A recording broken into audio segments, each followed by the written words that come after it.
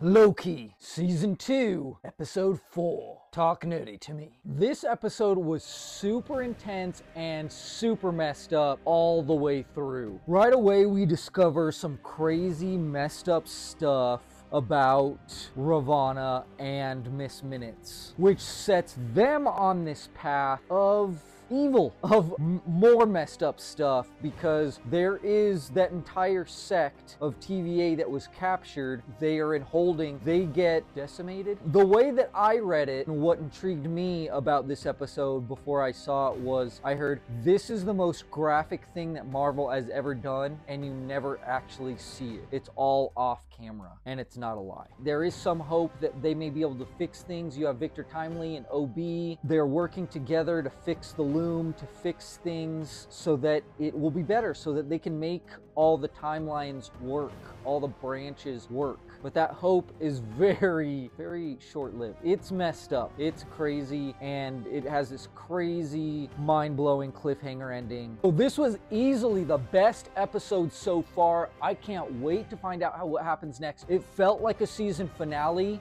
It seems like they are packing a lot into these episodes because they're shorter seasons. I am burdened with glorious purpose to check out the next episode because this one was phenomenal.